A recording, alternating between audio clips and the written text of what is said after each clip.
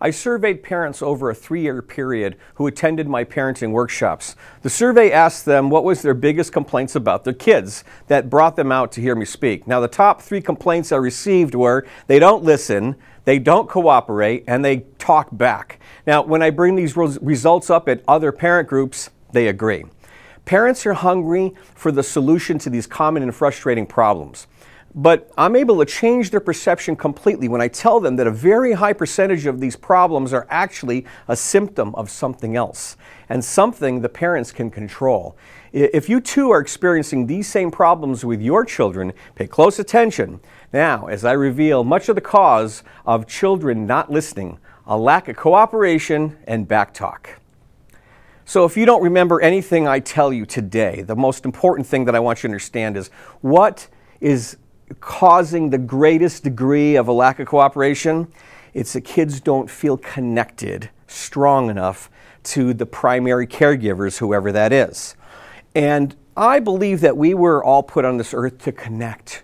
We're supposed to be in families, in groups, in teams, in clubs. We are a species created to be with each other.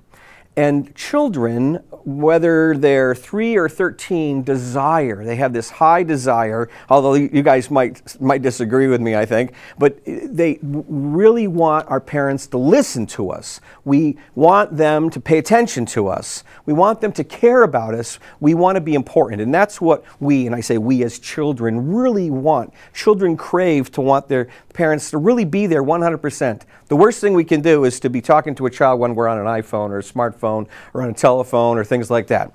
So before we start getting jabs at each other in the audience here, the primary thing that we need to understand about reconnecting children is when children have been away from the primary caregiver for an extended period of time, perhaps overnight is one, and all day at school. And what researchers have found is that when kids wake up in the morning, they want to check back in. It's almost as if they have a plug, and they just want to plug back into mom or dad, whoever the primary caregiver. And it can be a grandparent, it can be a step-parent, whoever your primary caregivers are. They crave to plug back in. They just want to know that they're important, that they exist, that you can hear them. A mom came to me one time, and she said, I'm having this problem with my kids. And every morning, they begin to fight at the breakfast table. They're 4 and 6, and I can't stand it. I'm ready to sell my kids to the zoo. And she said, tell me, please tell me, and help me, what can I do to stop this kind of fighting when it happens in the morning? So one of the things we need to understand is that kids just want to plug in, and if they don't feel like they're plugging in and they don't feel like the parents are paying attention to them, then misbehavior can break out, and it also can come out as a result of, or appear to be, fighting and sibling rivalry. So again, back to this mom. She's got a 4-year-old and a 6-year-old, and they fight at the breakfast table. And I asked her, I said, Mom, when this fighting breaks out, tell me what is going on with you. Tell me what's going on in the house. And she said, well, you don't seem to understand what it's like to be a single mom raising kids, but I'm loading the dishwasher, I'm putting in a load of wash, I'm making lunches, I'm folding clothes, I'm trying to talk to my boss on the phone, I'm trying to set up childcare, and it is crazy. And I could feel the stress coming from this mom explaining this situation to me. So I said, here's my solution. Here's what I think is going to resolve this issue. I want you, starting Monday morning, I want you to sit down at the breakfast table with your boys, and I want you to set a timer for 10 minutes, just 10 minutes. And during that 10 minutes, you are to sit at the table with them, and you cannot speak. Your only job is to communicate through your facial expression. That means a lot of smiling and nodding. Just 10 minutes. All I ask is for 10 minutes of your time to sit with them at the breakfast table. And because you've got a 4-year-old, you may have to tell them in advance that you're going to do this. Because when you're dealing with a 4-year-old, if you decide to stop talking all of a sudden, they may freak out. So it's a good idea with young children to say, look, this is what I'm going to do. I know this sounds really silly, but starting tomorrow morning, what Mom's going to do is I'm going to sit at the table with the two of you. Now, this mom said, you are kidding me. That's your advice? To sit for 10 minutes with my kids? And I said, yes. She said, it's the most ridiculous thing I ever heard.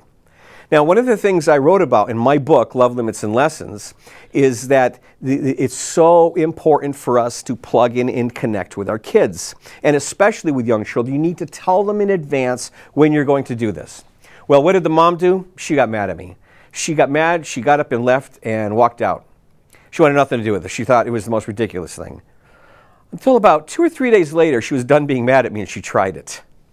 2 weeks later, she left me a voicemail and apologized for her behavior because she suddenly saw instant results. Now, did the fighting and arguing go away? No. But it got to a tolerable, normal level of arguing and bickering that no parent can stop. It's absolutely normal. When our kids start an episode of sibling rivalry, you got to understand that they didn't pick that sibling. They're being forced to love them and live with them.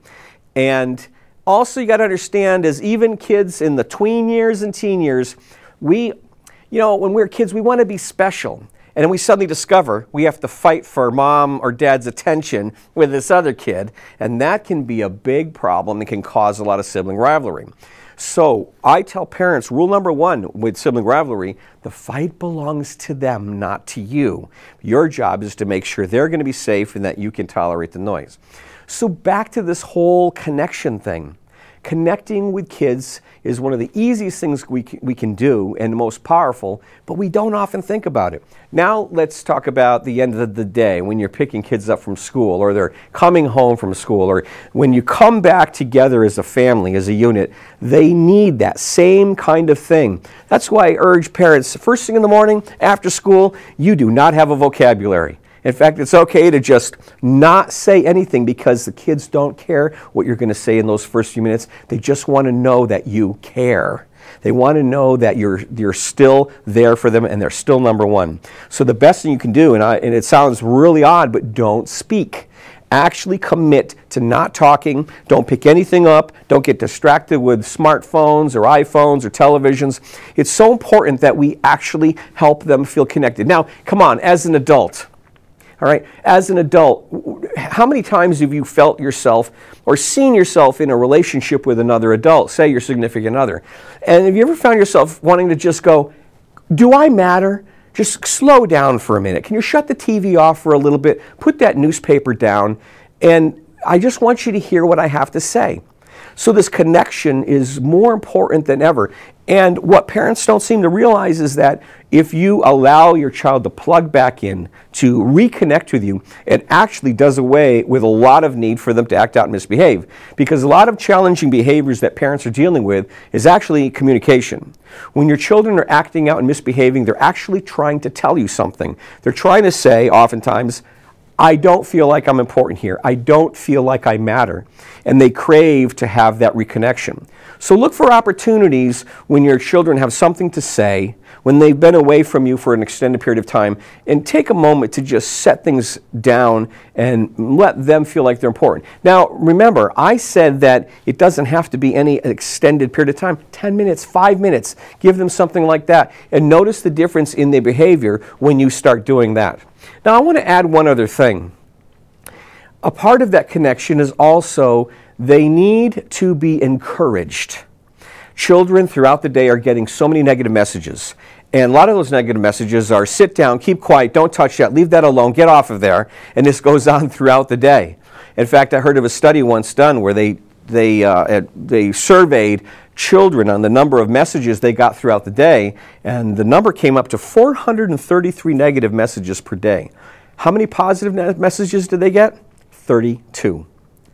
The world is moving so fast that it's so easy for us just to kind of forget about that and be so fast with our life, moving so quickly that we're rattling off and firing off commands and demands. And I don't fault parents. It's hard being a parent today. It's incredibly difficult. It's just if we calm down and slow down a little bit more, if we breathe deeply, amazing things happen. And I know it sounds weird, but when we breathe deeply, more oxygen goes to your brain and allows you to think more clearly and be able to react in situations. Now, the other part of the whole encouragement thing is not only the negative messages, but But the message is that they get that they constantly are reminded that they're not tall enough, they're not big enough, they're not small enough, they're not smart enough, and it goes on. We need to make as many deposits in their emotional bank account if you can. And that means take time to listen, take time to ask them to show you something. If they've created something, the best thing you can do is say, how did you create that? I wish I had that kind of ability. And to acknowledge in our children the special gifts that they have, because each of them are individuals and they're not the same as us. They're not blueprints or duplicates of us. They are individuals, and the best thing we can do as parents is allow that to shine through and to acknowledge it and to stop for a moment and say, how did you know how to do that? Will you teach me how to draw a picture like that? And of course, when you're your parent dealing with tweens and teens, a lot of times they'll say, that's silly, Mom. And your job is to say, I know, but show me anyway. And to add more encouragement, less discouragement to the children in your home, and you'll begin to notice a change in their behavior, more cooperation, less backtalk, and they'll be listening to you a little bit extra because why? Their needs are getting met. There's no need for them to try to act out and say their needs aren't being met. So now you have the solution for getting your kids to listen better, cooperate more, and talk back less. Once you've accomplished this, you're going to be more successful with the next parenting skill that so many parents desire. My guest and I will be sharing that advice after this short break, so don't go away. We'll be right back.